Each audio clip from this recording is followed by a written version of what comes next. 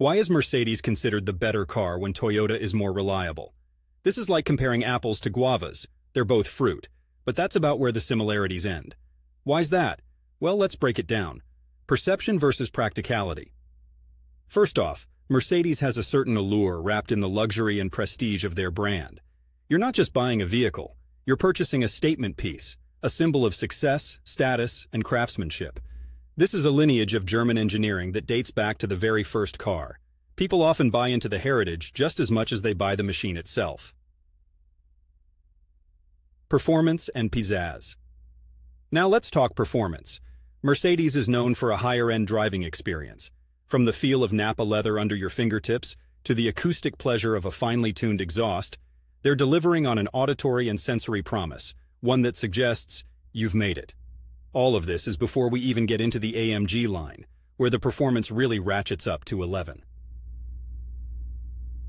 Innovation and features.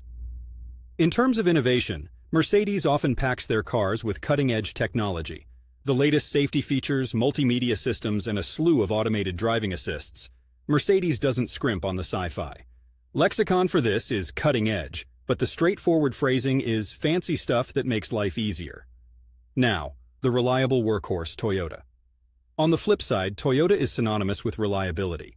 Your Toyota might not catch jealous glances at the traffic light, but it'll likely get you from A to B for decades with nothing more than oil changes and new tires. Their reputation for dependability isn't a fluke. It's the result of consistent manufacturing quality and design philosophies geared towards longevity, plain and simple. Economical sense Toyotas are practical. They're often more affordable to buy, run, and maintain. When people ask me why I drive, in this case, let's say I'm in Portland, so rain is a constant, a trusty Toyota that can navigate the wet streets without costly repairs gets my vote. The upshot. It's all about what you value. If you're after a mechanical companion that'll go the distance without fuss, Toyota's your sure bet. If you want to make a statement and live life with a bit of flair, Mercedes has the keys to your dream ride. So when you hear, Mercedes is better, pause and consider the context. Better in which ways? It's a subjective measure.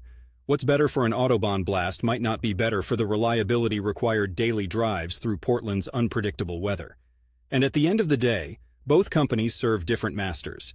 Mercedes courts the artisan enthusiast, while Toyota courts the steadfast commuter. Both are commendable depending on which road you're taking.